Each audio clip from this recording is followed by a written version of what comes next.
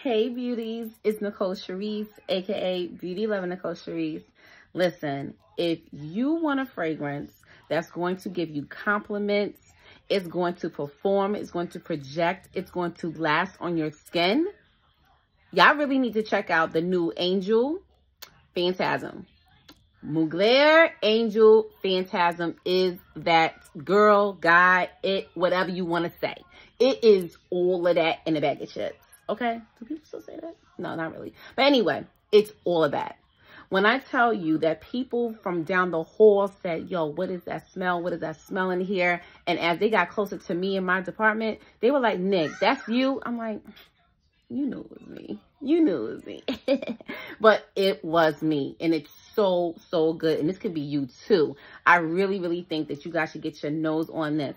If you were a fan of the previous Angel Ice Star that has a wonderful pineapple and coconut note in it with the patchouli, you're going to love this too. My skin actually picks up like a cacao, like some kind of like chocolatey component to it, but it's not. It may just be the amber that's in there and that bourbon vanilla.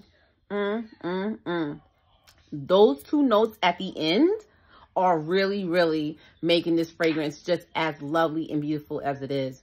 It does still have pineapple. It has coconut. There's bergamot. There's also, like I said, patchouli. There is another floral in there. I think it's tiara flower. And that's it. But it's so daggone good, y'all. Trust me. Trust my nose on this. You can't go wrong. To me, I feel like you literally can wear this. Like if somebody wanted to wear this all year round, they could.